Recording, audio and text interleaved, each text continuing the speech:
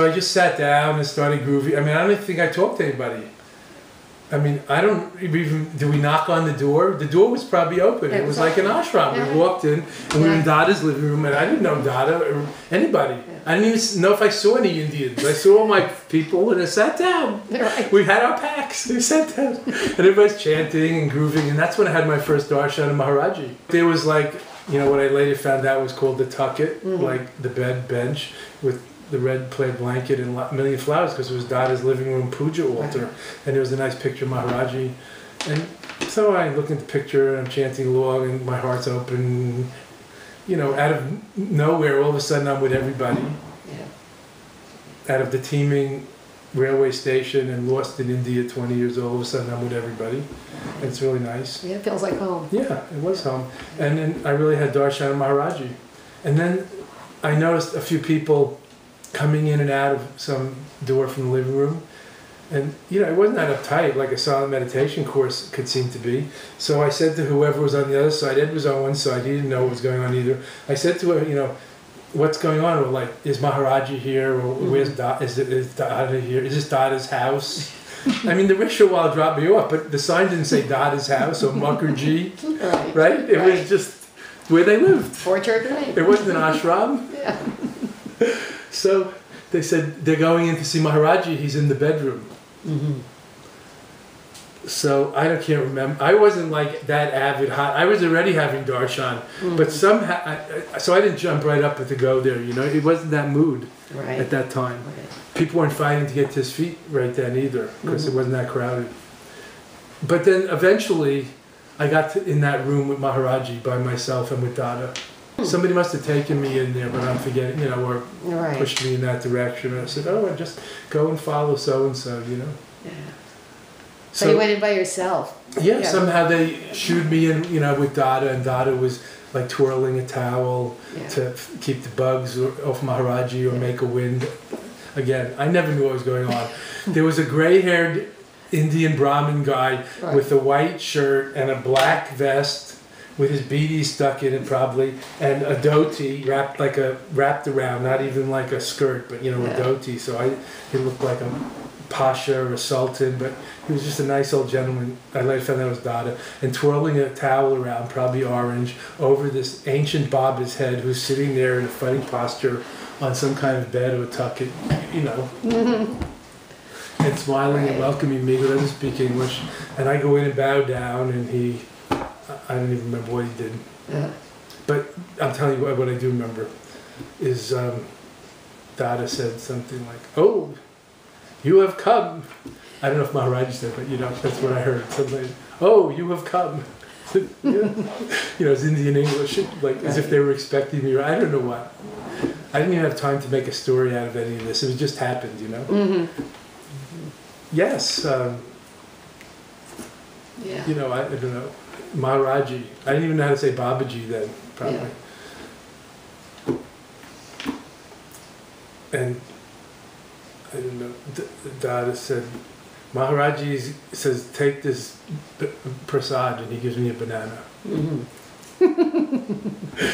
You know how it was with Maharajji? Yes. We who studied with Maharajji, this is what it was like. This is what we studied. Have a banana. I mean, the first Maharajji story, I think, is that I had my darshan of Maharajji doing kirtan with the satsang.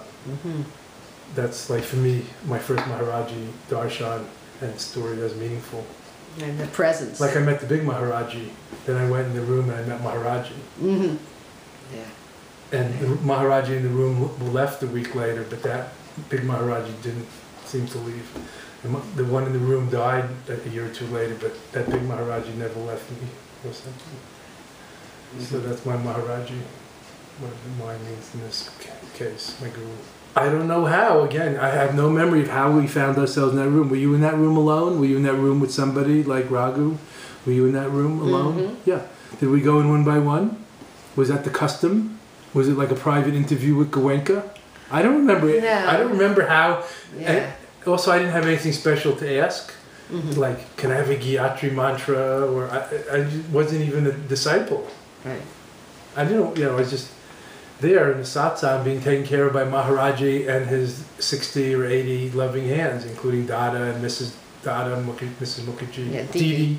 Yeah. Dada, Didi, and Dudu, and Dada, and the grandmother Didi, and the niece and Auntie, daughters, and Auntie Didi, and I didn't even know which was what. It was great. Yeah. It was so loving. And they were like grandparents and parents to us, even though they never saw us till the day before. So loving. And equal to all. And so I was in the room, and this is exactly what happened, what was said. Because, not so much was said. I can remember what was said. Dada says, Maharajji says, take the name of Jesus. I think he said, take the name of Yeshu. So, I'm, surprised, but also not that surprised. How appropriate that he should name me Jesus. Again, like the banana. I didn't, He said, take the name of Yeshu. And I said, Yeshu. Or, maybe I even said, what's Yeshu? And he said, that's Maharajji's name for Jesus. That's what we call Jesus in Hindi. He probably said, I don't know. That's, take the name of Yeshu. He didn't say Yeshu's your name. He said, take the name of Yeshu. So again, I didn't have much to say except, and then I was out. So you know how it was. It was so family there. It was like, could you? I don't know. You have siblings, right? I have 2 siblings. You can never do anything in our house without everybody knowing about it. The minute you did anything, everybody would know about it or ask you about it, or you'd tell them because you'd come out and then you'd be in the next room with 5 of them. So somebody said, what happened? I said, he named me Yeshu. And I don't remember who it was. It was one of the elders who had been there a little while longer. It wasn't Krishna, Mira, Danny, Right. He said, what? Somebody who was familiar with the name schemes.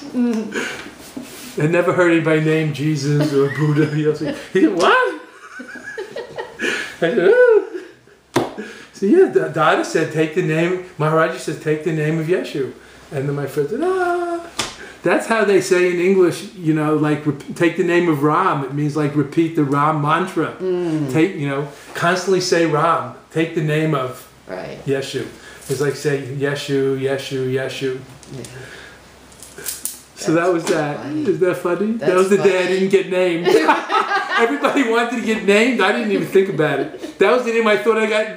That was the day I thought I got named. It was the day I didn't get named.